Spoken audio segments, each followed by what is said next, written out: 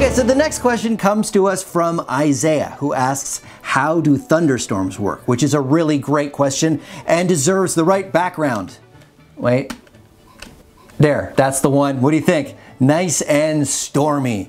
Great question, Isaiah. How do thunderstorms work? Now, I don't know if you mean what makes the clouds, what makes the rain, or what makes the thunder and lightning. So I'm going to answer all of it. That's right. Top to bottom, thunderstorm explanation. So, first of all, you probably know that clouds are a bunch of water vapor, right? So how do they get up there? Well, the sun heats the surface of the earth and evaporates the water, turns it from really big droplets into tiny, tiny little droplets that get mixed up with the air.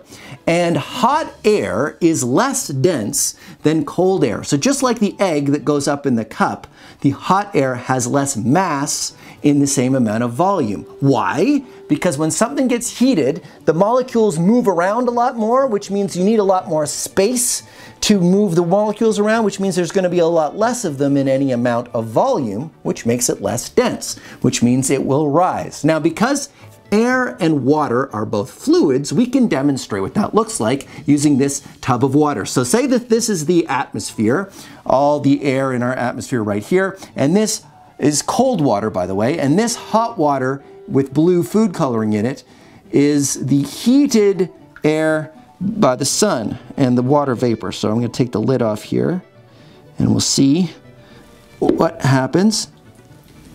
And you can see it goes up. Here, let's go to camera 2 so you can really see a good look at that. It's going up because the hot air is less dense than the cold air below. So it goes up and then it starts forming a cloud above. Now what happens, let's go back to camera 1 here. What happens then is it goes to the top of the atmosphere. And I know what you're saying, Phil, it doesn't go to the top of the atmosphere, that's space. But check this out, we'll go to camera 3 and I will bring up this. Nope, that's a banana. Wait, this, there. See that picture of a thunderstorm cloud? Now that cloud has a very flat top to it. That's where all the heavy rain is pooling. And that's because it rises to a certain point in the atmosphere where it's just dense enough, but not so dense that it will fall down. So they'll often get a very flat part because the air below it, there's a certain threshold that it'll sit at. And then the less dense parts of the cloud go up even higher, that makes that thundercloud shape that we're used to. Now that shape is actually called a banana. It is called a cumulonimbus. I keep hitting the banana button. It's called the cumulonimbus, which, interesting fact, in Latin, cumulo means stacked and nimbus means rain shower. So cumulonimbus literally means a heap of rain is coming, a whole stack of rain. So a cumulonimbus cloud is what we think of as a thunderstorm cloud. And what happens then is what makes the rain is the molecules of water start to come together and they start to form larger and larger drops. Now, if you've ever seen a glass of water, a cold glass of water on a warm day, on the outside of the glass, you'll notice little drops of water form. That's called condensation.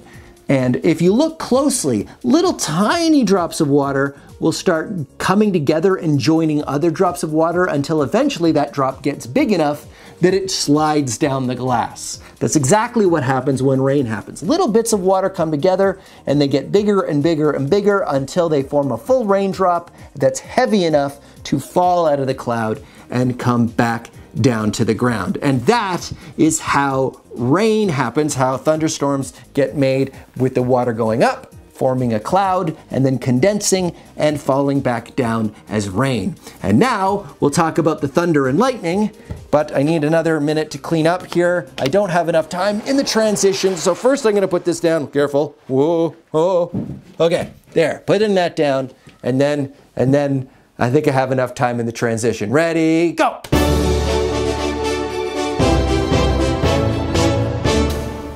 Okay, we've covered what causes the clouds to form and what causes rain. Now let's talk about thunder and lightning. Here is our fluffy cloud. Let's go to camera 2 here. Here you go. Here's our fluffy cloud. And what happens is all the particles moving around, they start to get positive and negative charges. You see positive and negative just like on magnets, like these are. You get a positive and a negative. Now, what happens is the lighter particles start moving up, and the lighter particles are positively charged, and the heavier particles get a negative charge, and because they're heavier, they start moving down. So they start being all separated because of density, right? The lighter stuff goes up, and the heavier stuff goes down. Normally, a positive and negative would be attracted to each other like they are with magnets, but the storm keeps everything separated. And so when you have a whole lot of positive and a whole lot of negative separated in a cloud like this, eventually the electricity needs to jump between them. So you get a, wait for it, a lightning bolt. Wait, move that to the right spot. Lightning bolt! Ah! Ooh, that's fun. Sorry, I could do that all day.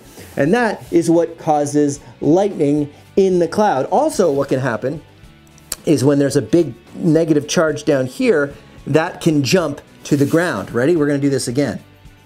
Lightning bolt! Whoa! Let's go to camera 1 and do the other lightning bolt. Okay, ready? Lightning bolt! Lightning bolt!